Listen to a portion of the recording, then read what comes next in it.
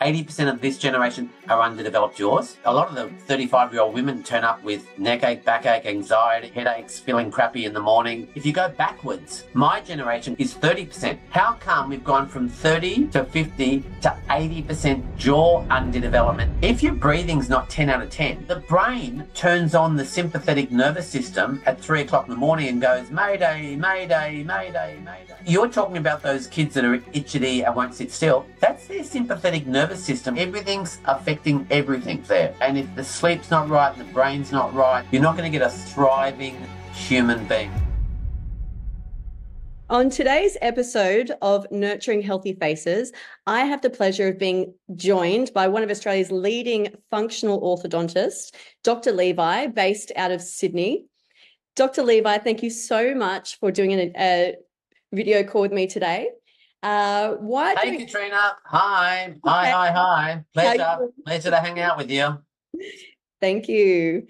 Just to get started, why don't you share with us a little bit of your bio so listeners understand what your specialty is in terms of orthodontics? Okay. So, bio, Dr. Mark Levi. Well, okay, we'll do a bio. We'll do, I wet the bed till I was 14 and had, at 18, I had lots of headaches and neck ache and jaw problems. And at, 23, I got a dentist degree at Sydney University. So my mum and dad were very proud of me. And then at 40, now what did I weigh at 40? I weighed 70 kilos, ran 10 Ks on the soft sand at the beach. At 40, they said I had the worst sleep apnea, in Australia. And they said I wasn't breathing at all and I'd probably go and die eventually. And they gave me a CPAP machine at 40. So that was a bit of I remember crying driving back to work. I remember that day very clearly. I remember crying all the way back to work thinking, what have I got? Because I didn't really understand what I had. It was a long time ago because I'm old. And so that was about 20 years ago.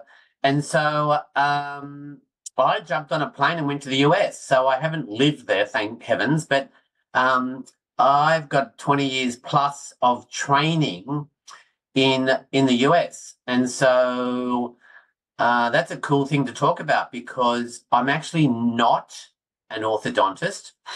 I'm just a dumb, regular garden variety dentist. That's all I really am. Although after spending 20 plus years doing breathing and airway and sleep, I'm probably not so garden variety at all. And got published in Europe about 10 years ago in the sleep journals. Worked for a while with a lung specialist in my office.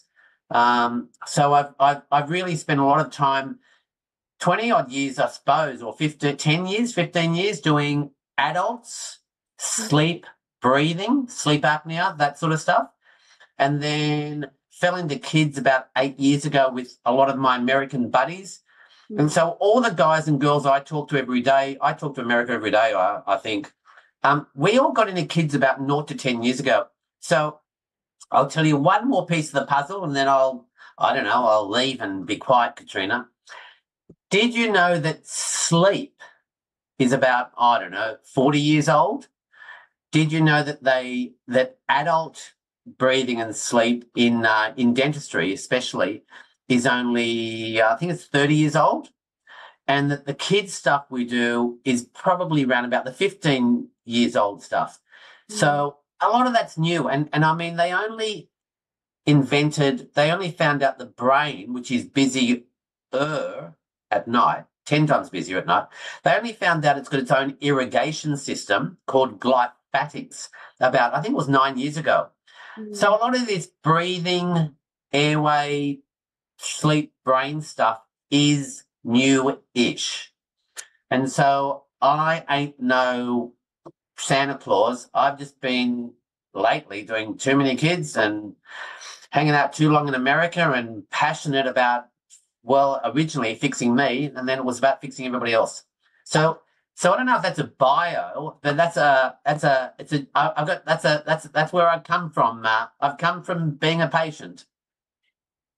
You've mentioned so many fascinating things here, and it's almost like it was meant to be that many people who end up heavily engrossed in a very fresh area of medicine, like sleep medicine, as you say, it's only 4 decades old.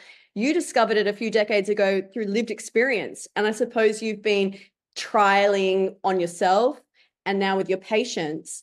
And it's typically the way it goes is you have to also live through this stuff to know how to dive into the rabbit hole and discover all of the evolving science in this sphere.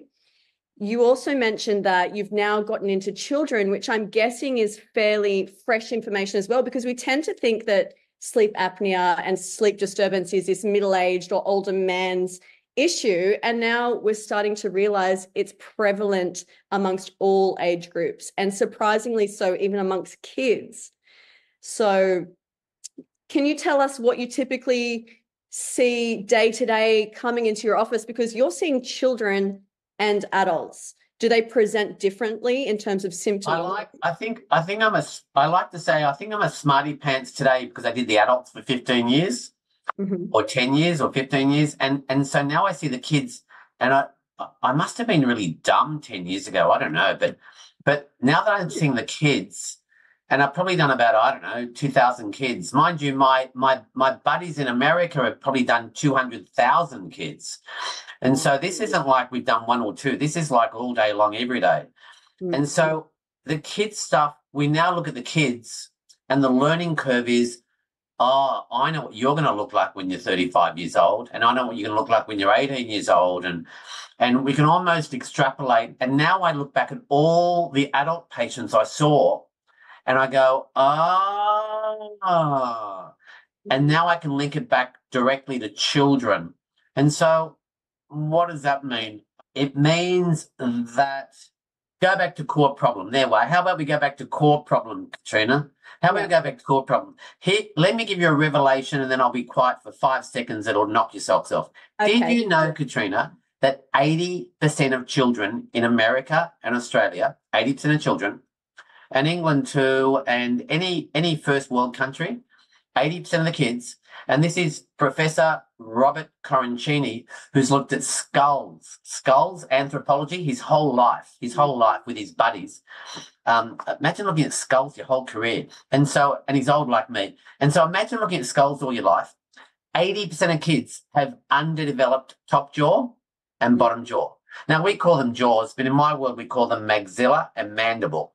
But 80% of kids are underdeveloped.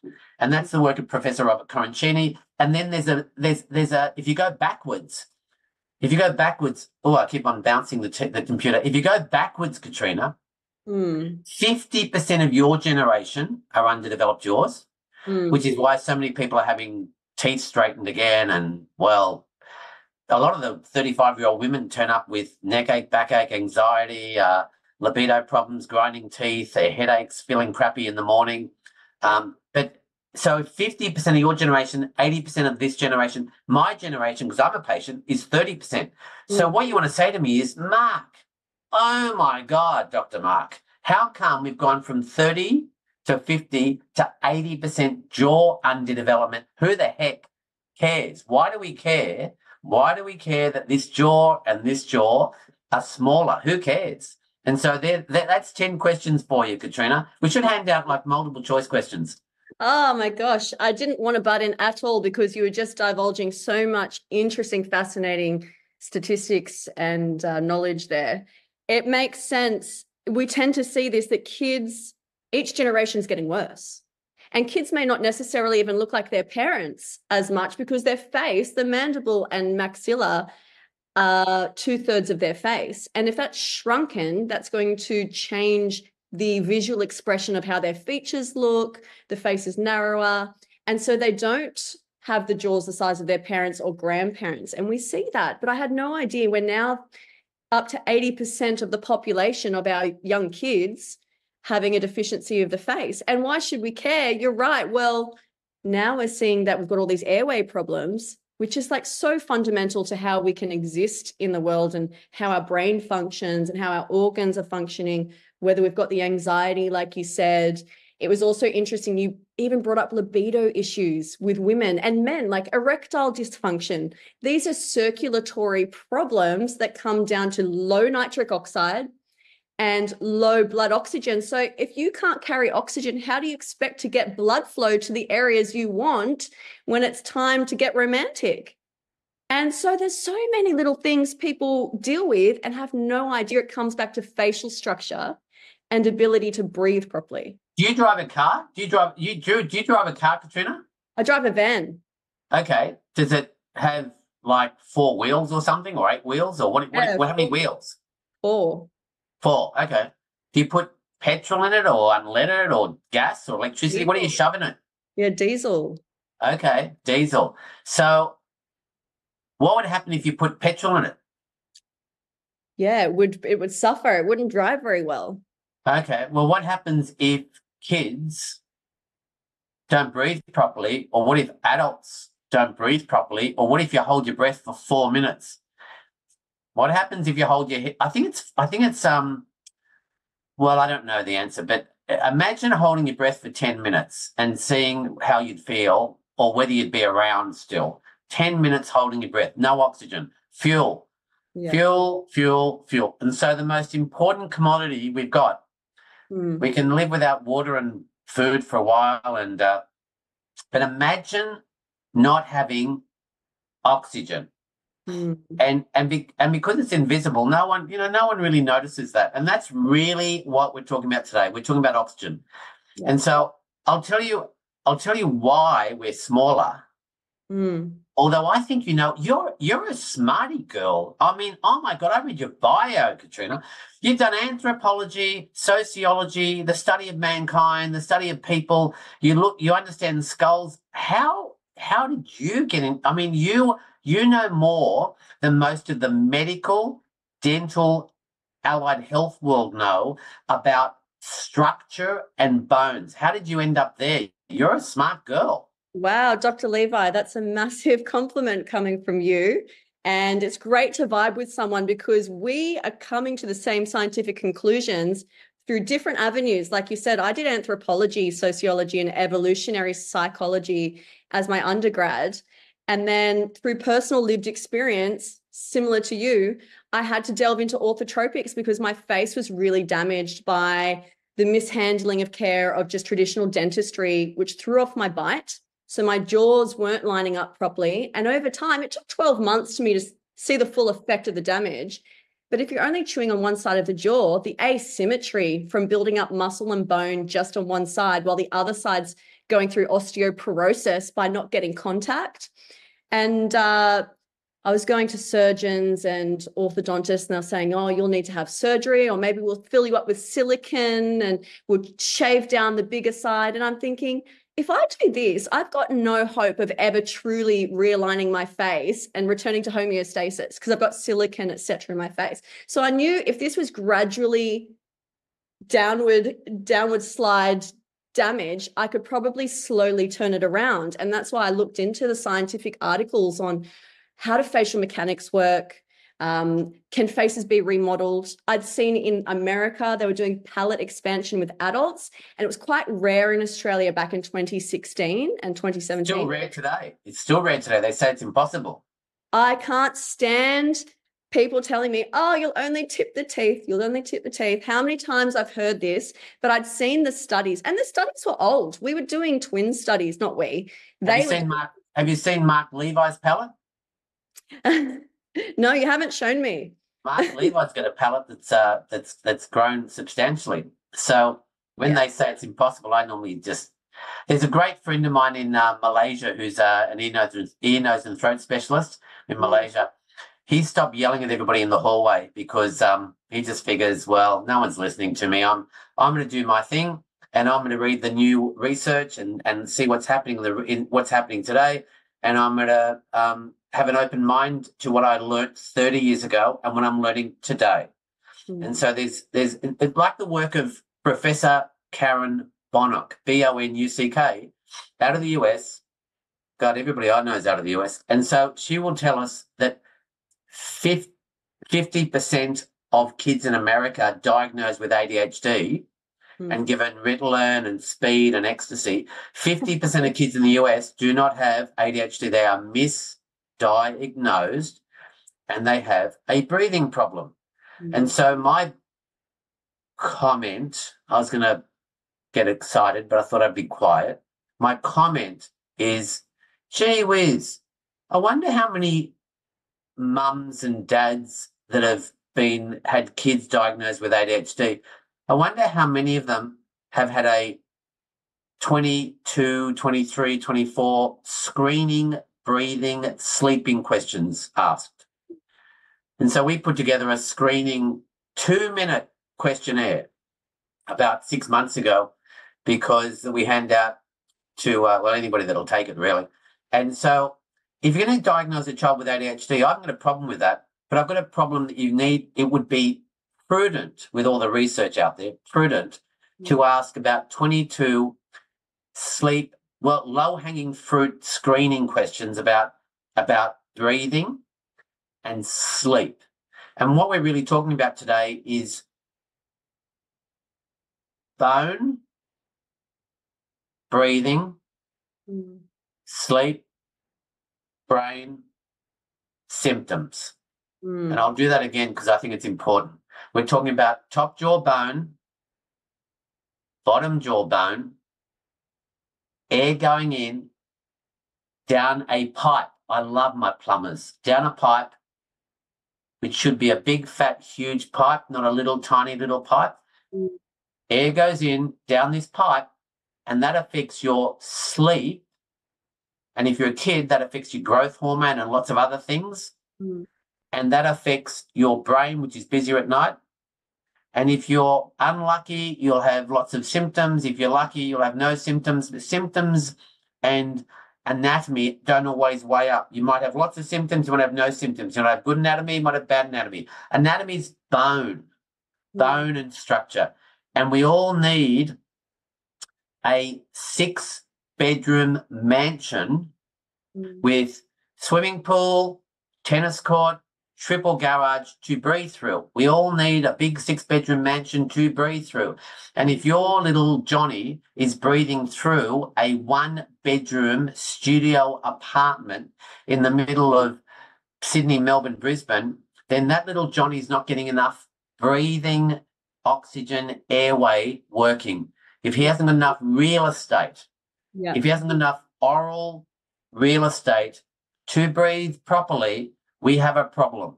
Mayday, mayday. And that will affect your sleep and your brain, and then maybe you'll get symptoms. And so if people are confused what we do, we look at bone, top jaw, bottom jaw bone, and we look to see whether it's optimal to breathe till you're 99 years old. And it would be prudent again, if this is not the right size, I like to talk about kids because they're easy to talk about, because kids have till they're about 12, 13, 14, maybe 18 to help this bone be the right size to be airway breathing friendly. And if you miss that window, it ain't crash hot good. It's not all that great. And that's where I am. That's where I was. I missed that window because I'm old, and I just figure that there are mums that fly in from Melbourne to see us, and there are mums and dads that come in from Brisbane and Darwin and Adelaide. And I'm not Santa Claus. We've just done too many kids and make too much noise. And they just see us because they're frustrated or because something resonated. But at the end of the day, you've got a window with these kids to make them grow, bone, and grow the 6-bedroom house to breathe through. And my favourite patients, Katrina, are tradies, because they just understand 4B2, 3B5.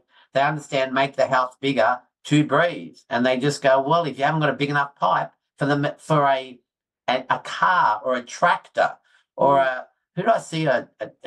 These mechanical sort of tradie, engineers. They go, well, that makes sense. You need a big enough pipe to get the air down there. Yes. And so it is absolutely. That's what we're talking about. We're talking about bone, and we're talking about. And you need to tell everybody why we're getting smaller, Katrina, because you know why we're getting smaller.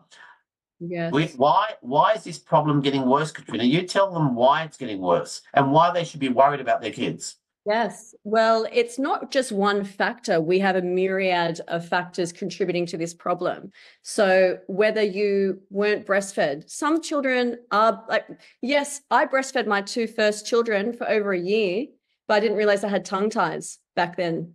And so they still had deficiencies of the jaws. And I thought, oh, I'm breastfeeding, I'm doing the right thing. Wasn't enough. I used to give them the pouchy foods, thinking, oh, this is convenient, no mess, vegetables on the go. But again, that can teach them the wrong musculature use where they're doing a reverse swallow or they're tongue thrusting. And so the tongue's not doing the proper swallow and pumping upwards. I used to give my kids green smoothies every day, being like, this is great. You know, they don't eat vegetables, but I'll give them a smoothie. Well, I'm not giving them the opportunity for long, hard chewing.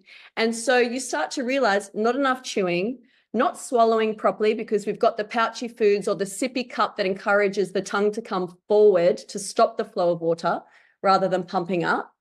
If we give them a pacifier, my first two didn't like pacifiers because they were breastfed. My third born, she went to hospital for RSV and she was there for a week.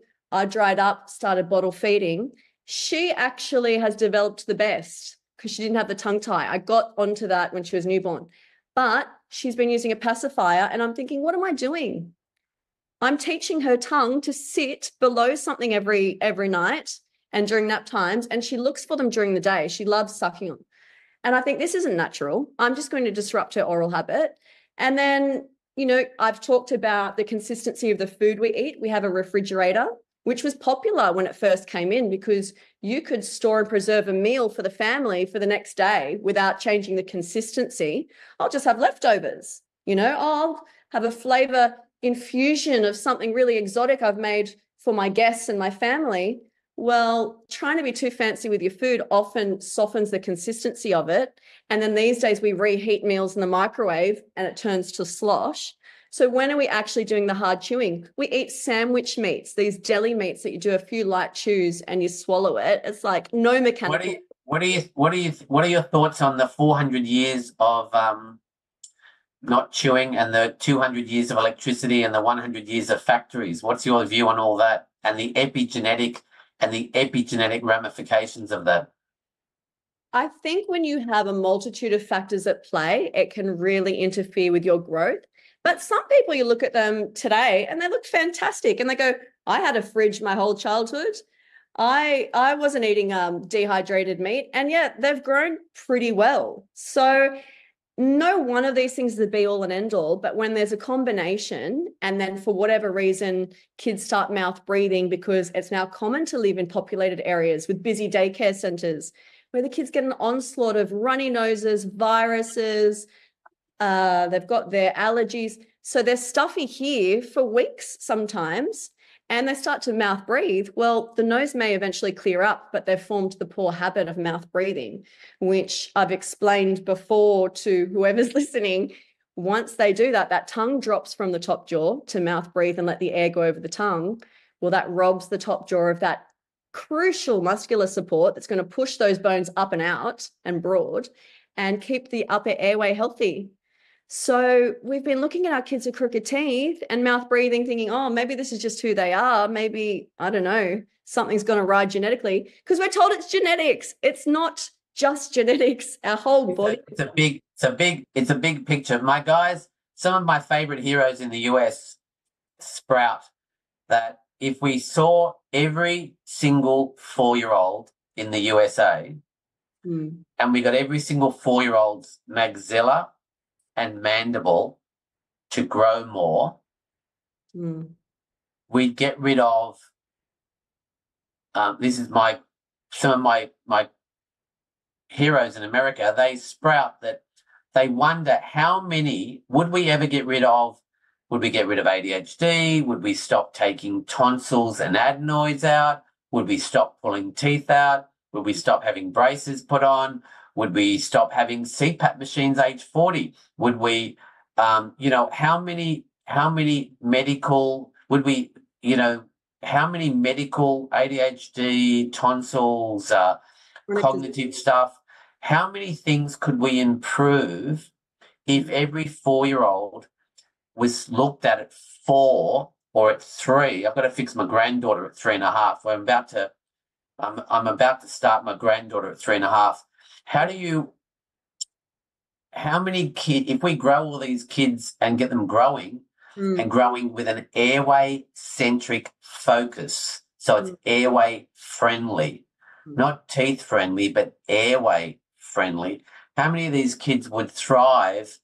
And then I've got one of my favorite guys in New York cracks the joke that says, if we saw the 4-year-olds and we got them right, and their breathing was better, their sleeping was better, and their brain was better, how many would not need private school, and how many would not need $40,000 a year of private schooling because their brain is going to work so much better than every other kid in the class? And so that's conversation over a glass of wine type banter. That's not medical research. And the other point I'd make, Katrina, is that I don't know if mums and dads know this, but let's talk about the 4-year-old, if that's okay. If you make the 4-year-olds top and bottom jaw grow, do you know, Katrina, that makes the nose grow, the sinuses grow, tongue space grow, teeth space grow, and the work of Linda Oystrom out of Sweden in 2018 will tell us that it will increase the real estate in front of the tonsils and adenoids by a substantial amount.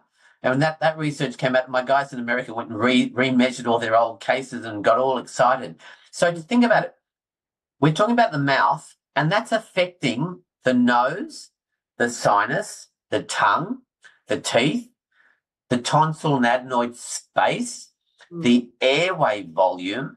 I mean, oh my God, it's affecting everything above the shoulders, which is why they call it, when I hang out with my guys, they call that the craniofacial respiratory complex.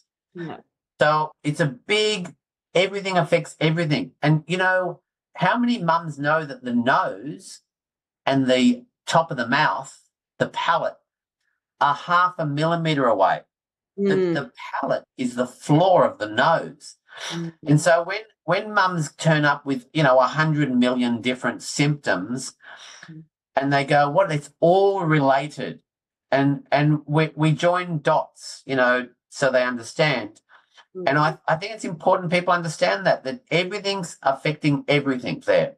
Yes. And if the sleep's not right and the brain's not right and their oxygen's not right, you're not going to get a thriving human being, a thriving child. They're surviving. There's kids just surviving the day of school, and ADHD diagnosis through the roof. We're not giving them breathing and sleep studies, and children present differently to adults, don't they? When an adult is tired, we slow down, we look fatigued. A child, they're on this sympathetic overdrive of cortisol and adrenaline, so they're jittery, they cannot focus, they cannot sit still. They've got these little fidgety toys now everywhere. They've got to fidget because they're jittery, their nerves are on overdrive. And I hate to think that because people don't understand this is all physiologically linked, the face, the brain, the body, and it's lifestyle getting in the way. How many children think, oh, I'm the naughty kid because I can't sit still in class, I'm disruptive, I can't manage my emotions, I'm irritable. And then, oh, I'm not the sporty kid, because once you become a mouth breather, their tongue's low, they've got to change their posture. They're breathing through, and they've got this S spine, the knees go in, they're pigeon-toed, the whole spine's out of alignment. So they're not coordinated. They don't think they're smart.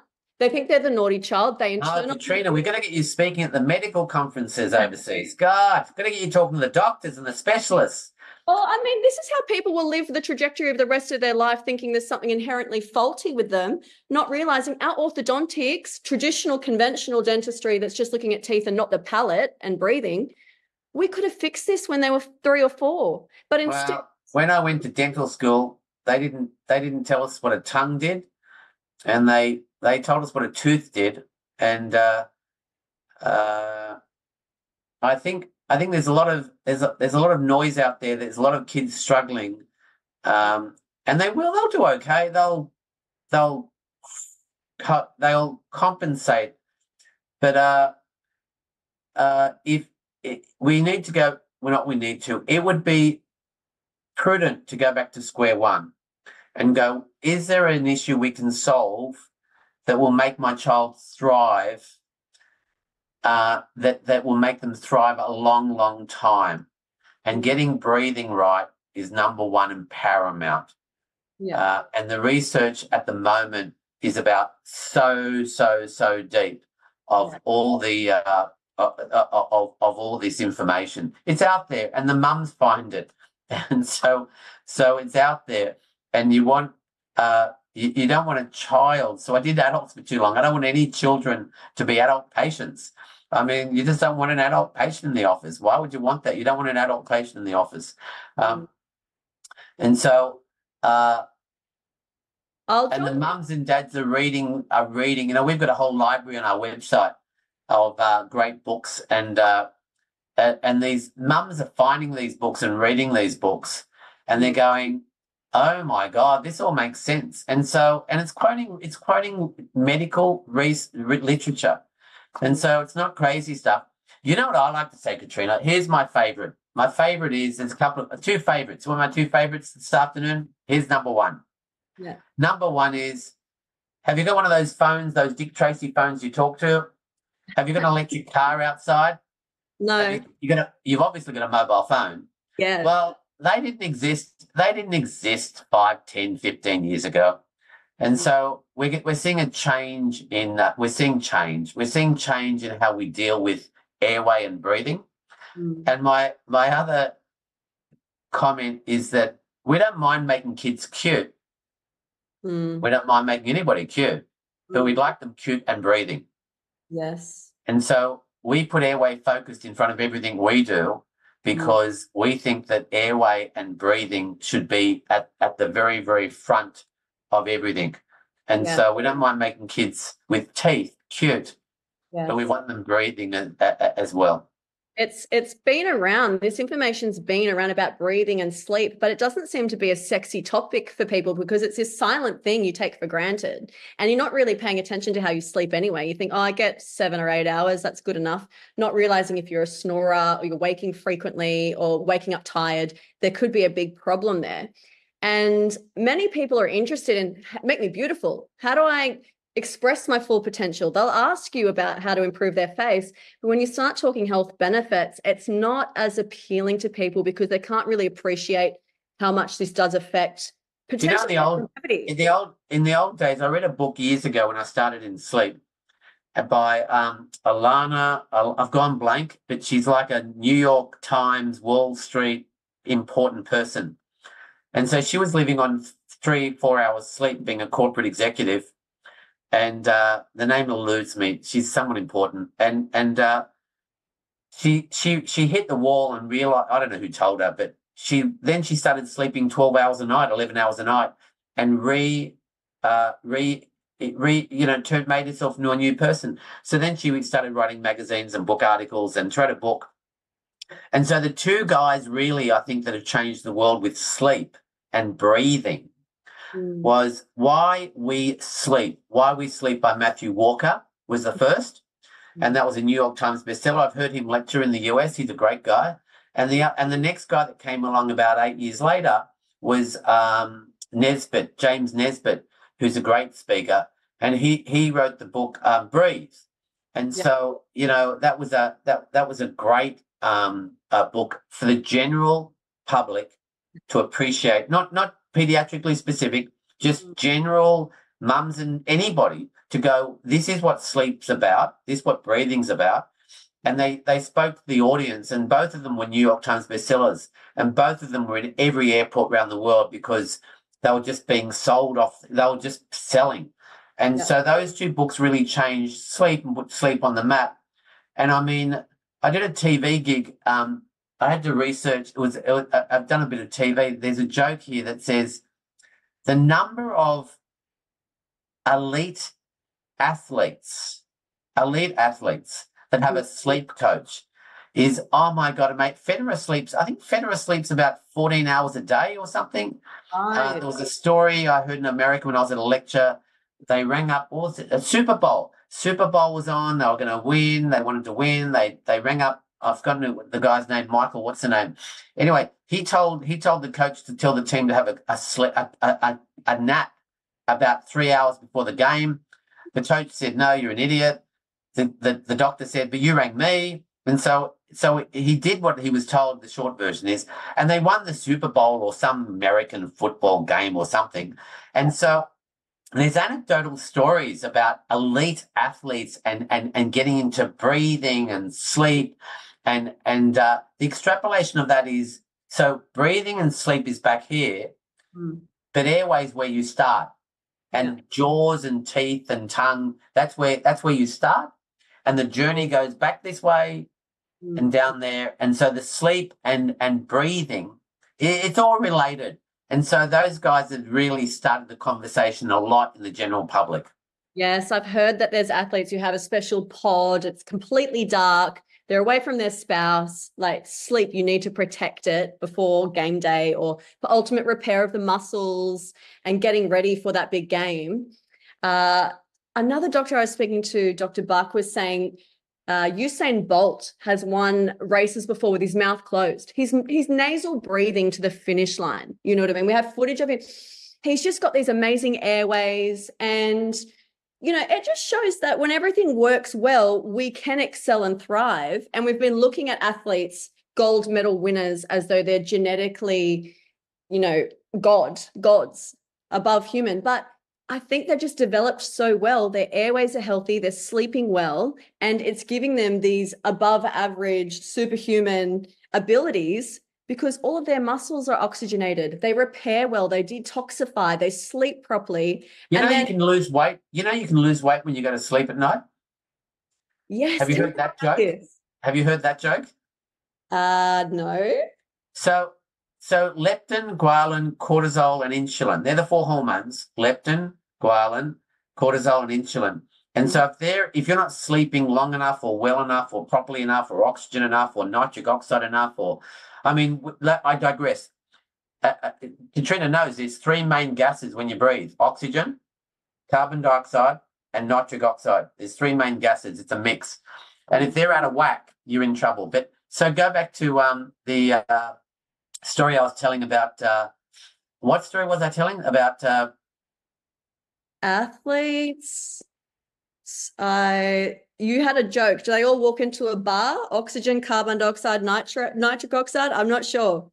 I've just lost my train of thought. We'll have to keep that from the webinar.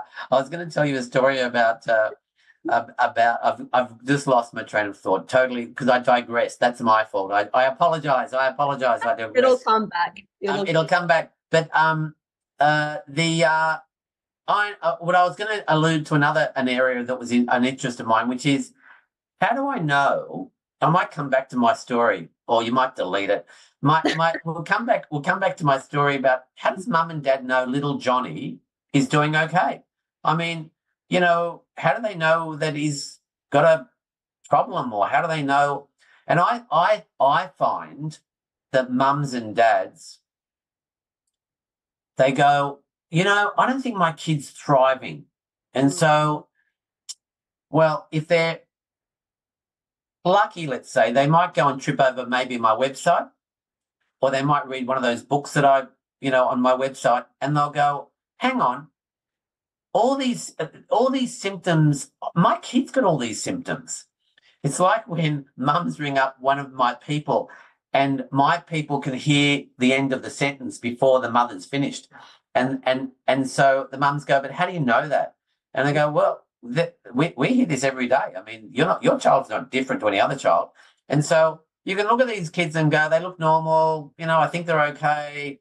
But unless you've done unless you do lots of measure, unless you spend time, not 2 minutes, not 6, unless you spend some time looking, listening, and measuring the children and taking really good histories and really listening, that's when you work out whether the breathing and sleeping is good. and whether the anatomy is good. And I like to spruik that all the time. Yeah. You've got to look at all the symptoms and join the dots, like bedwetting. Yeah. You've got to Tell look us at all about the bedwetting. symptoms. You had it for 14 years. Tell us how bedwetting, I because remember the joke now I'll tell you about losing weight. If leptin, ghrelin, insulin, and I was doing a TV gig. If leptin, ghrelin, insulin, and cortisol's out of whack, then, if you're sleeping well and sleeping 11 hours a night, really, really good quality sleep, then you can, well, careful what I say, you won't lose weight, but you can lose weight because all those four hormones are in charge of your weight, generally speaking. Generally speaking, they're the four hormones related to weight. And so there's a joke that if you sleep well, you'll actually lose some weight. And so there's medical research to sort of validate that. The other fun thing, the other fun trivia is bedwetting.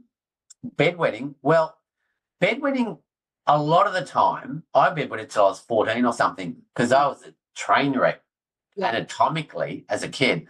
God knows how I got to be a dentist or do all this breathing stuff. These days I'm lecturing in America and they think I'm important and I go, no, I'm just a dumb patient. They could have sent you to the moon had you been breathing well. Yeah. So bedwetting's all about if the mouth soap, if your oxygen, I'm getting all excited, I apologize. Getting all passionate and excited. If your oxygen and if your carbon dioxide and if your nitric oxide's out of whack, like cooking a cake and you haven't got the ingredients correct. Like my cooking, if it's out of whack, it's going to be awful. Train wreck.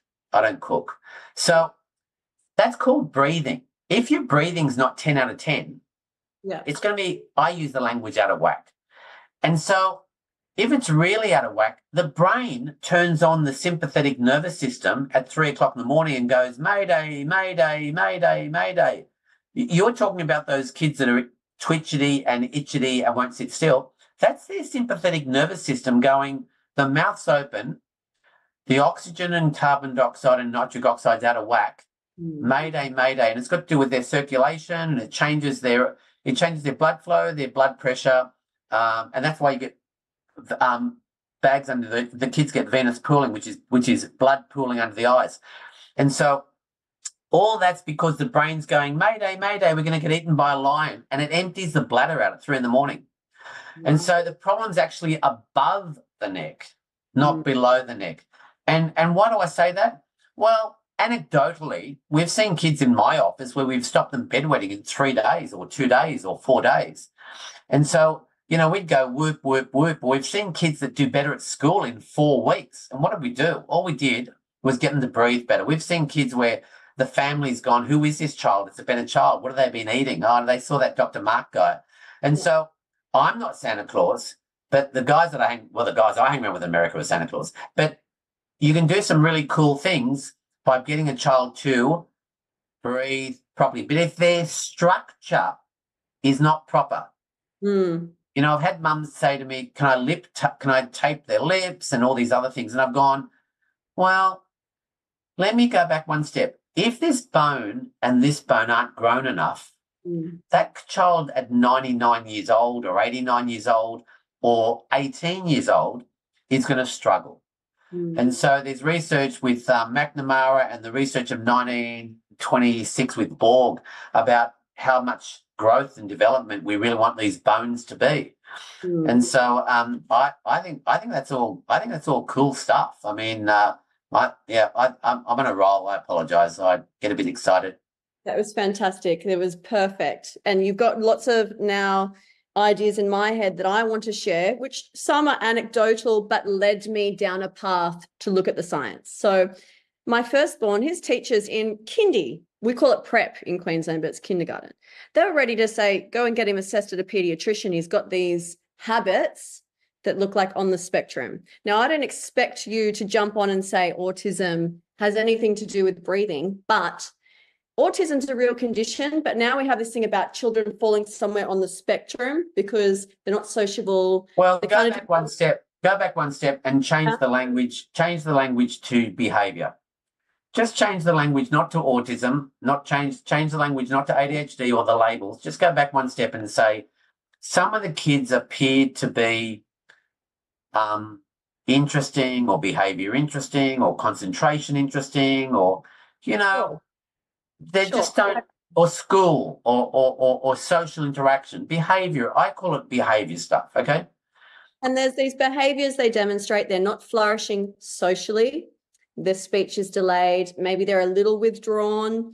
What else? Has anybody said has anybody checked out whether they're breathing 10 out of 10? Ask about that because no one knows about it. They go to their GP and they don't. Sleeping 10 out of 10. I want to teach sleeping. I want to teach a cool thing. So I don't know if I can do this. I can't do this on a Zoom. So when I've got a patient sitting in front of me, Katrina, I thump them on the shoulder like that for a minute, and they go, "Hey, Dr. Mark, that's not really pleasant. Can you stop doing that?" And I go, "Well, imagine sleeping all night, and every 5 minutes there was not you stop breathing, not a medical apnea or a hypopnea, not a medical stopping breathing, but just a fragmentation of sleep. Fragmentation. Do you think if I thumped you all night, you'd sleep well?" And they go, "No." And I go, "Well, your eyes might be shut for 10 or 11 hours, but your eyes might be shut for 10 or 11 hours. But if you're getting sleep fragmentation, which is just microscopic, because sleep is a wave that you get about, I think it's 7 of those at night, takes about 90 minutes. Kids is a bit longer. If that's not ideal, you're going to wake up in the morning feeling like crap. That's a technical word I use. And so the point I make is this. Sometimes we don't know, sometimes it's not bad enough to label. And so that's why I don't like labeling some of these kids. That's why I chose not to talk about, autism or ADHD specifically, because they're labels. Yeah. But go back to some of the labels we use the label mouth breathing. We use the label snoring. We use the label upper airway resistance syndrome, which is especially prevalent with women because women have estrogen, which protects their airway, which is why women and men are different patients at age 40, totally different patients. I see the women at 35 and the guys at 40. We won't go there. So we've got mouth breathing. So we've got mouth breathing, snoring, upper airway resistance syndrome, sleep fragmentation, and sleep apnea. Now, they're labels and they're real and they're helpful and we use them and they're okay. But you know what I think? Why don't you tell mum and dad they're just not breathing properly? I mean, people understand that. Why don't you just tell them their sleep's lousy? Why don't you just tell them that they're not physiologically thriving? So a kid today said, "Hey, Dr. Mark, what's physiologically mean?" And I said, "Well, you're just an engine. You're just a car. You're just a motor. You're just a car. You're an engine. And it's not working properly." And he goes, "Well, I get that." He said, "Is that me?" And I said, "Well, yeah, you're not really running at 10 out of 10. And he said, "Oh, well, I'd like to have my engine to run at 10 out of 10. I'd like to run faster and, whatever's involved."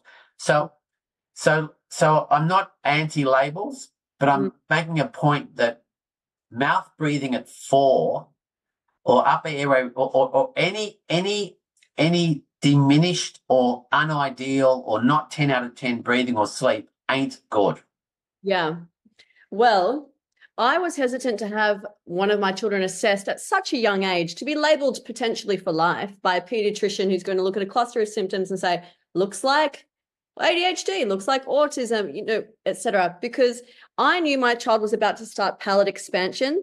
And by doing a course of orthodontics, functional orthodontics to develop the palate and develop the airway, we might see a reduction in these symptoms. And lo and behold, as you say, these things can be quite quick. I think about 3 months in, friends of mine who know my kids say, wow, really come out of their shell, haven't they? Oh, they're like looking me in the eye now and asking me how I am. And, my kids laughing with me more, less sooky, asking me about when I was a kid, showing interest in other people and, their personality shines. Yay! Their personality shines. Yay! Woo! And And so, what age can we sort these kids out? We can sort these kids out at 2 and 3. We can yeah, sort these kids out at 3.5. We can start treating them at 3.5. And I want to make a point quietly and make an important point to mums and dads. mm, Out in front of my office is about 200 cars. I don't do cars, I do boats. In front of my office is 200 cars, and they're all different. They're all cars. They've got 4 wheels, a steering wheel, and they drive. You with me still? yeah, yeah. There's lots of dental procedures, dental words, orthodontic procedures. I know you've mentioned the word functional. You've mentioned the word atropic words. There's lots of labels. I've mentioned the word that I'm a breathing sleep guy. There's lots of labels. Okay. They're not all the same, and the cars in front of my office aren't all the same. The Mercedes-Benz Ferrari is different to the second-hand 20-year-old Hyundai. So they're all, and the truck is different to the diesel truck's different to the Ferrari, okay?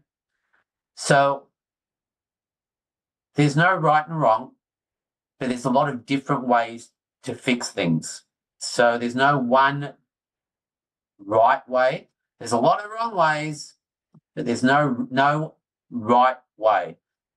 Okay, I want to bring up a study, and I'll have to tag it in our video post, this podcast. It was only. So I don't like to be too confrontational, Katrina. I don't want to be too. So the reason I said that is because I'm just letting mums and dads know that they might be seeing the right person. They might not be seeing the right person. They might be seeing someone whose wavelength is there. They might not be. I mean, it's really, really hard.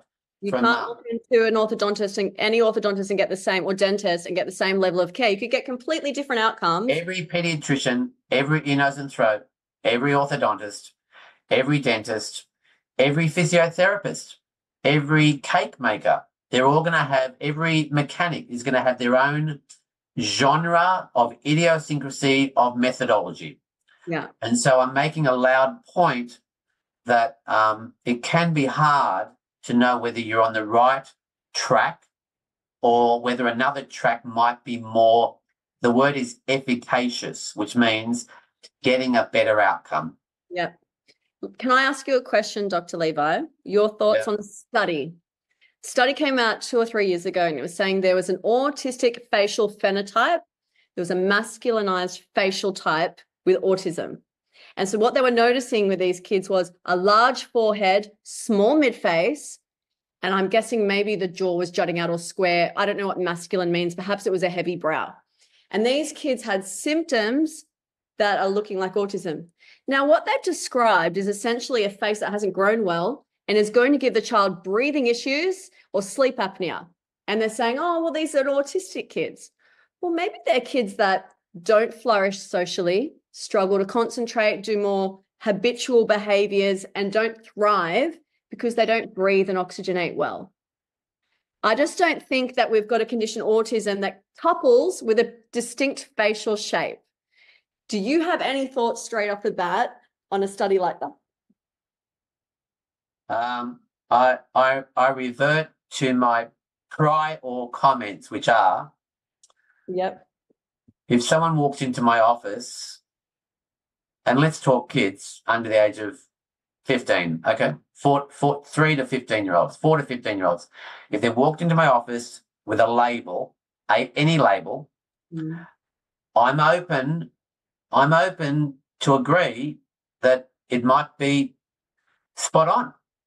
But I'm also very, very open that I want to ask about 120 questions relating to the craniofacial respiratory breathing respiratory complex.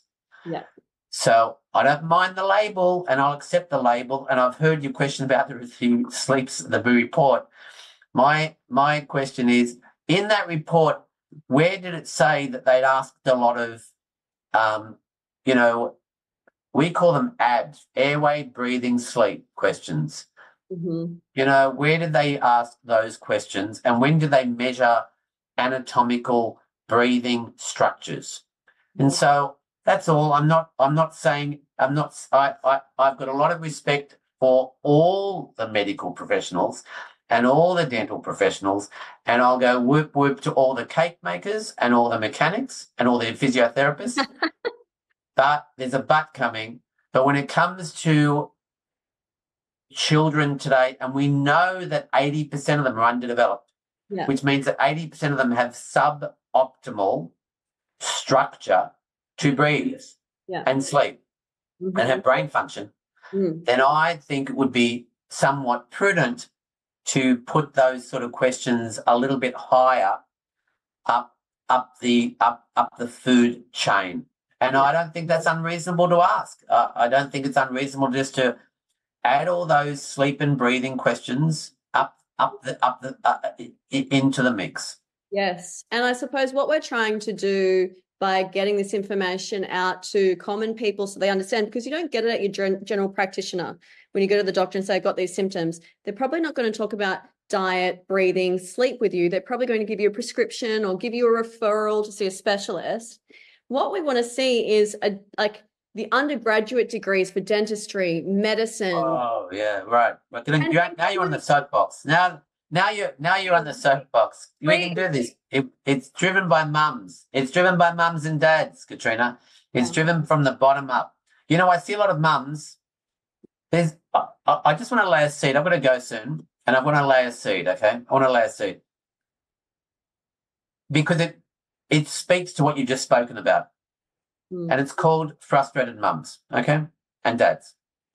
So there's got to be a reason why someone would jump on an aeroplane and fly an hour to see little old me, okay? And the reason they jump on an aeroplane is because of the word frustration. And so they might have had their little Johnny doesn't quite look right. Their little Johnny doesn't quite look like he's thriving. And golly gosh, mums know. And then mums know. And then they go to the GP. They're good people. He sends them to the ear, nose, and throat specialist. They're good people. They get some sort of surgery done. They're good people. They then come back and go, it's not as good as I want. They go, okay, well, allergies. Let's check out allergies. And they go on the allergy path. And then a year or two later, they go, you know, I don't think little Johnny's doing as well as he used to do. He was doing well for a while, but I think he's getting not great again. Yeah. And so these are parents that are looking for the why. Yeah. Why is little Johnny at 6 or 8 or 11, 12? Why is little Johnny not doing as well as he was doing terribly before? He got a little bit better. He's getting crook again. Why? And so we trip over that scenario a lot, and we try and be helpful. And so I suppose there's not a lot of people out there. There could be much more people out there. There could be a lot more people out there pondering airway, breathing, and sleep. That's all for children. And whether they've got the right airway structure to get efficacious 10 out of 10 breathing and sleep. Because if it's good enough for the elite athletes and the Federers of the world, why isn't it good enough for the kids to get really, really good breathing? Really good breathing. And so that's just a rhetorical, broad brush comment about how we approach these kids today in 2024, as opposed to 30 years ago or 5 years ago or 100 years ago. Well, Dr. Levi, thanks for giving your time to a very frustrated mum who's been looking for answers for years now and knows what it's like going around a system, spending the money, spending the time, doing the research. It's a part-time job. It's so difficult for parents to find that person who's going to tell them the root cause. And by getting the word out, I'm hoping we're going to have more professionals looking into airways, sleep medicine, and putting that into their practice. So it's not so difficult for mums and dads to help their kids, because we're seeing the symptoms and we're like, something's growing up. very fast. It's growing very fast in the US. Yeah. In the US, it's definitely, mind you, their population's bigger than ours, obviously. So obviously it's growing faster because the numbers are bigger. But I've tripped over so many. No, it's just growing, and I believe that mums should be better informed, and I encourage mums to go and read my gig these days is really kids, and so if they're mums and dads that are listening, adults are a complicated bag, but if you understand kids, you'll understand adults, and if you understand kids, you'll understand where adults come from, and if you understand what we're doing to kids, then you'll understand how the adults got there. And so I encourage any mums and any dads to read there's a whole raft of good books on my website, which is just a library of airway, breathing, sleep books. They're not my books. And there's some really good information there that the mums go, that actually makes sense to me. And I crack a joke that says, who are my favourite patients? The tradesmen. The guys that understand pipes and all breathing is a pipe. It's all it is. Katrina, keep making a noise out there. I'm thrilled with your anthropology, sociology, and so I just want your listeners to know that Katrina, when they said to me, can you talk to Katrina? And I said, oh, who's Katrina? And why? And who is she? And I went and did some digging and I went, oh my God, this woman's done all this 5,000-year study stuff. So she understands where we've come from, not 2 years ago, but thousands and hundreds of years. And that's why it's a wonderful fresh voice in the marketplace that is explaining, because anthropology, we didn't have a problem. We didn't have a problem 400 years ago. We didn't have small jaws 400 years ago. We didn't have ear, nose, and throat. We didn't have wisdom teeth removed. We didn't have CPAP machines.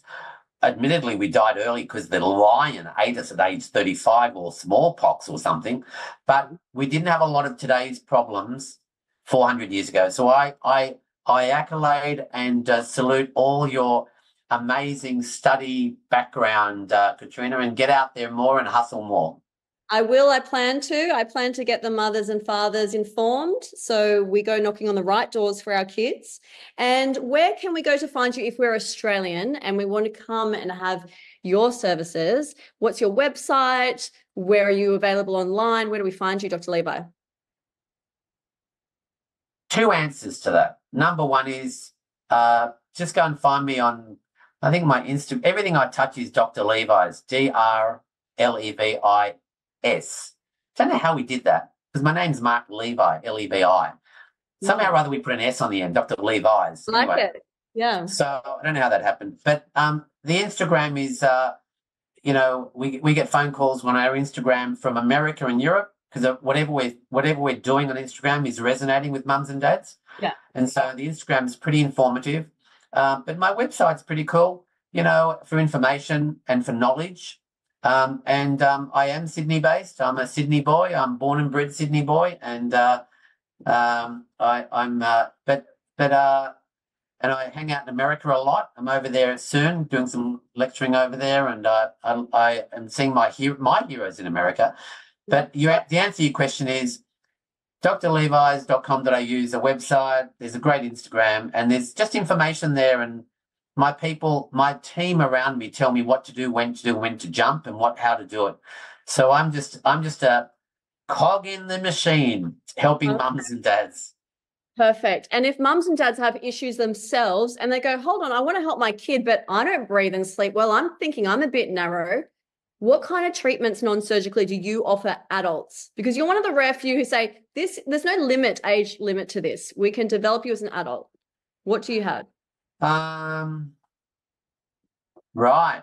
Gee, can you hear that long pregnant pause in my voice?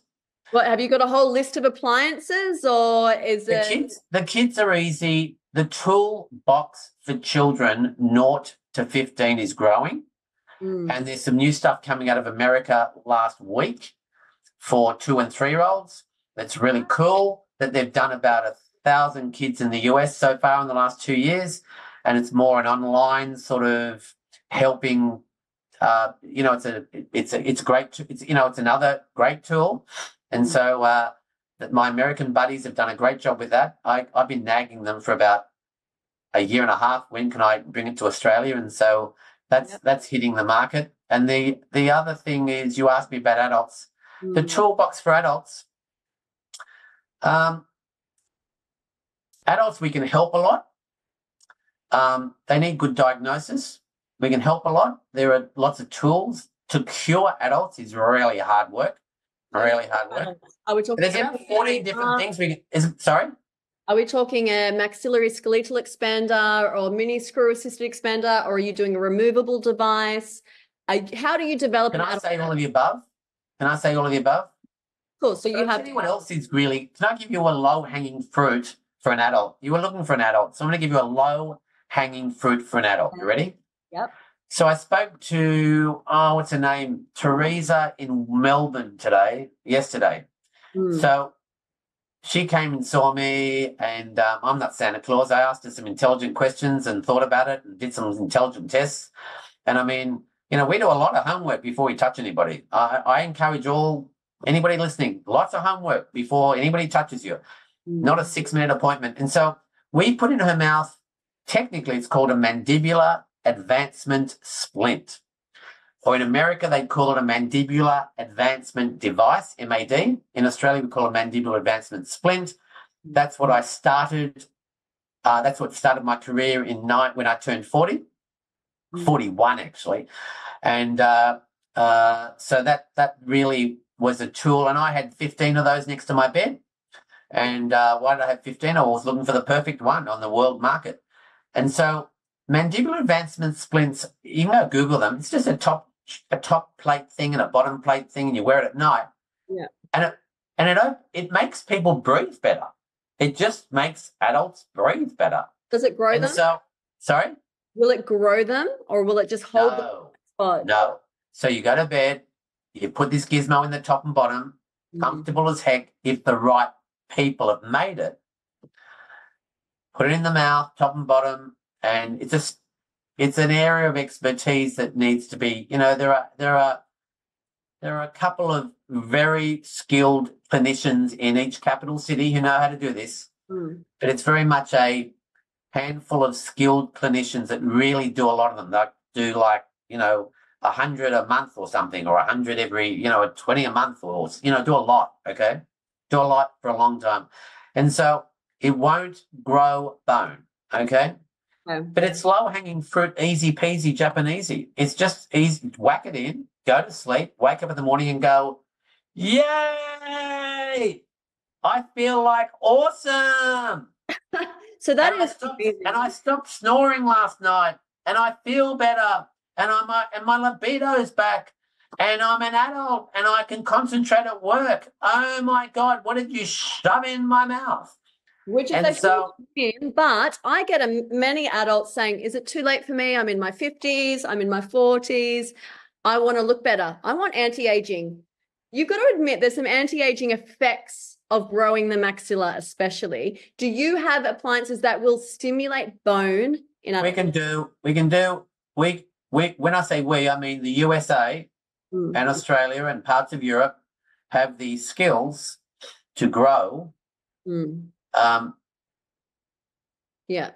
to grow structure as I have grown mine. Yeah, we have the skills, and this is an area that's about I'm going to say it's 10 years old. I might say it's 20 years old, but it's more like 10, 15 years old, and it's really hard work and it's complicated, but it's there. And I have a handful of clinicians I know in Australia that have done some good stuff. Yeah. I've got a heap of buddies in America that do that every day. They love it.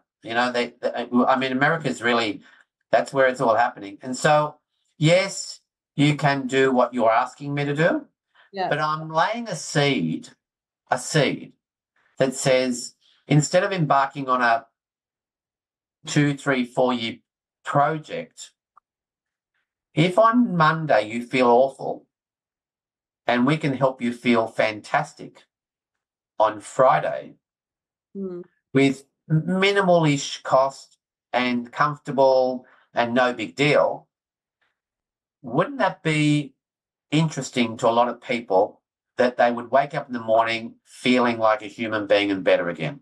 And so the lady in Melbourne, I'm not saying I like to say we got lucky that she feels better after 2 days.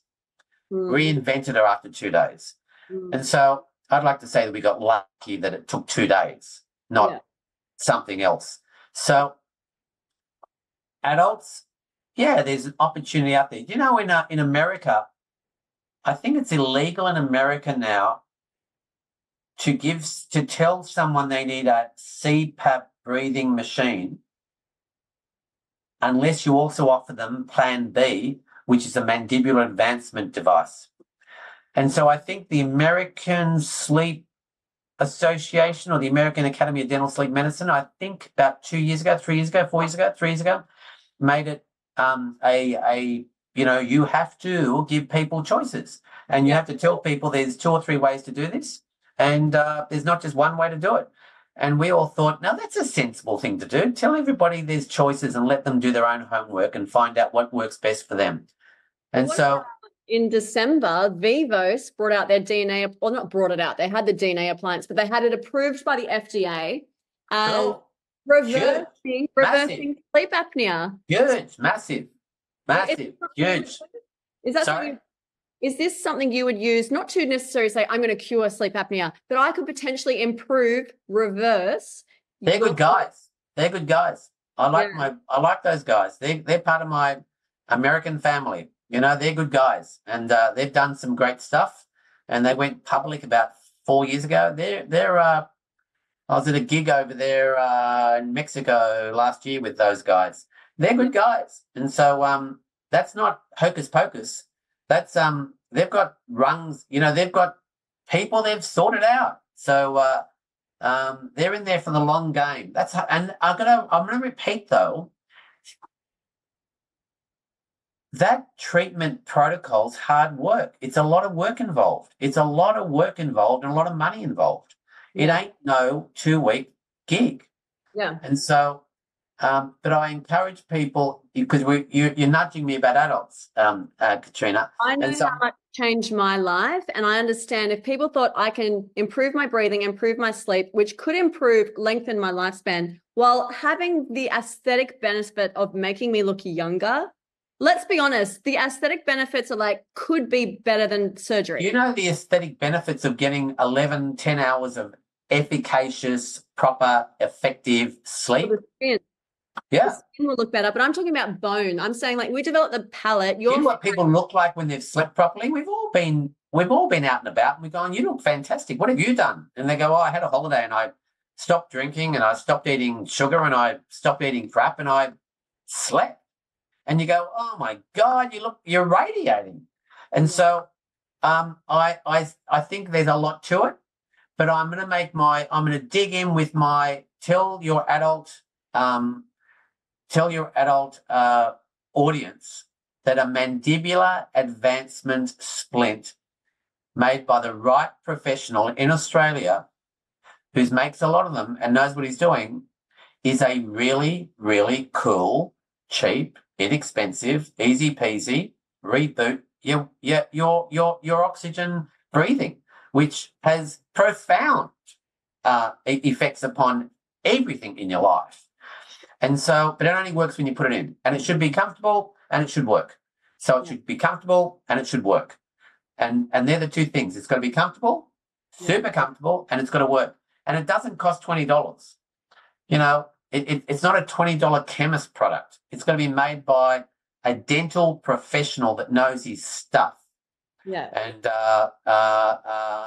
I'm going to leave the adult discussion at that. Okay. And I'm going to go back. I'm going to finish with my. I'm going to finish with a cameo about cosmetics. You ready? You ready, Katrina? Yep. you obviously heard I'm not a label guy. So how about we say this? How about we say that if we can get adults to airway, breathing, sleep better, especially the sleep bit, they will be enhanced in numerous areas, including some cosmetic areas. Mm. Would you agree with that? Yep. Yep. It's a fair call. Yep. But there's more to it than that, right? So you can do lots more with that. But and if we get these bony structures to be where they should be, we can do magic. That's what I So was hoping you'd talk about, but you've talked more about the rejuvenating effects of sleep, but you're playing it a bit coy. But that's cool. I'll tell you why. I'll tell you Yeah. why. I can talk for hours and hours and hours, hours, hours on the what's I can talk for hours on that. Yeah. What do you label it as? Tell me the label. I was saying facial structure. I know people want to hear about how do I improve my facial. I can talk hours on that, and I'm very pro it. Okay, very pro it. Okay. I'm just laying a seed that it's not a 4-minute webinar subject, and I'm saying it's a complicated, long journey to execute properly. Yes. And so, but non-surgical. So I would say non-surgical. Yeah, sure, non-surgical, no problems at all. One of the leaders in that field was Dave Singh did a lot of research on that. Dave Singh in the US. But look, there's many in the US. Golly gosh, give me a capital city and I'll tell you who to ring. I mean, no problems at all. Yeah. And that's all they do all day long. And they do that every day, all day. And they're good at it. I've chosen to spend more time with the kids because I figure if you fix the kids, then you don't need to be an adult patient in the first place. Yeah.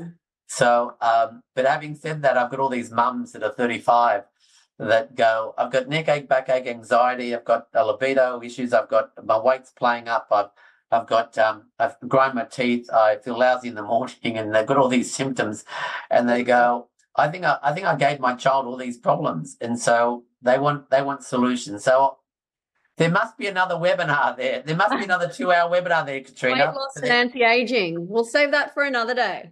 All right. Okay. I'm gonna say I think you've done a wonderful job getting a message out there to a lot of people about information.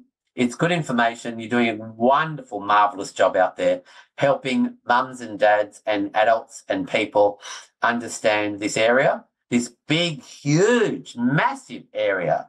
Yeah. And I'd like to see you speak in America at one of our big, big, big gigs because I think you're non-medical, non-surgical, non-dental, non-physiotherapy, non-cake cooking background is so cool that you speak and your training is so cool that your messaging is so 99% close to 99% on target that you could speak to mums and dads, and you could also speak to Harley Street, Macquarie Street, I don't know where Collins Street. I don't know where it is in New York. Specialists. I'll be there. I'll see you over there, Dr. Levi. It was such a happy time, Dr. Levi. This is such an enjoyable conversation to have with you. It's really, really my pleasure. Really thrilled to spend some time with you, Katrina. I hope we can do it again soon, and I hope we can. I hope you can spread the word and change some lives. And for every child or every adult you get breathing better, you're changing a life, and you're changing the quality of people's lives out there. And I salute that. I take my hat off to you. Otherwise I wouldn't be talking to you because I think you're doing a marvelous job. Can I officially sign off? Can I run away and go away? Yeah, good night. I've been sending so many people your way. Hopefully they mentioned me and say Katrina sent me. Such a pleasure. Good night, Dr. Levi, and I'll chat to you soon. Talk soon, Katrina. Bye. Bye.